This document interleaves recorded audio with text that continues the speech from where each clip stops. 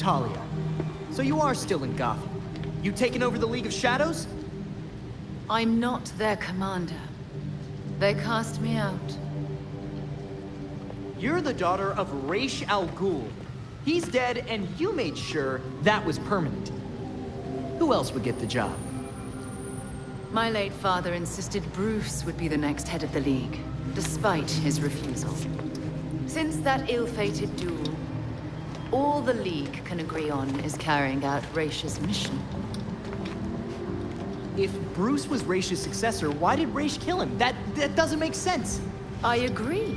It was an irrational whim. I warned him the Batman would be his downfall. But repeated exposure to the Lazarus Pits breaks down a subject's mind. Eventually, their true self is erased. Is that why you burned your dad's body? After stabbing him? That looks like revenge to me. Consider it a logical choice. A painless end for him and closure for the League. And for me. Now they want me dead. I'm glad someone has closure.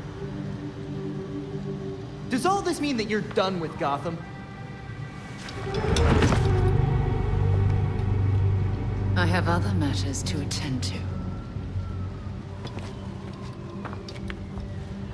The funeral was tasteful. I'm sure Bruce would have appreciated it. I think Bruce would rather still be alive, and you didn't answer my question. No, but I can ask you one. Why would an apprentice to the Cowl break into the morgue?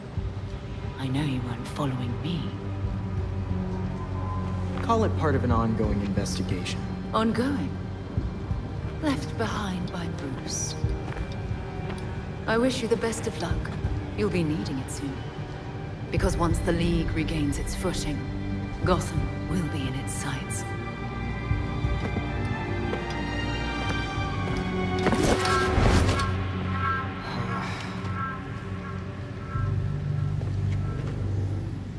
Smooth exit, honestly.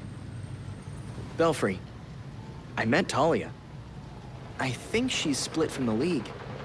Of course she has. Why didn't you ask her about Langstrom? That was intentional. I'm not going to give information like that to someone I don't trust. Good idea. Let's try and keep it that way.